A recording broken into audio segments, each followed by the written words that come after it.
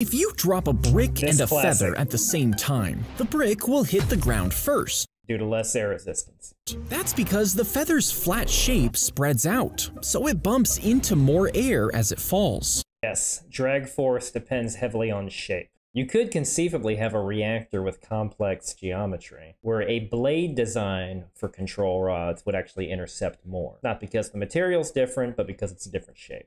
It's also too light to push against the air. I think what he means, the ratio of surface area to mass is high, so drag force has a much greater effect than the feather's weight. It falls slowly. Now, the brick has more area for the air to press on, but it's heavy and compact, so it cuts through the air more easily and doesn't slow down much. Again, it's ratio.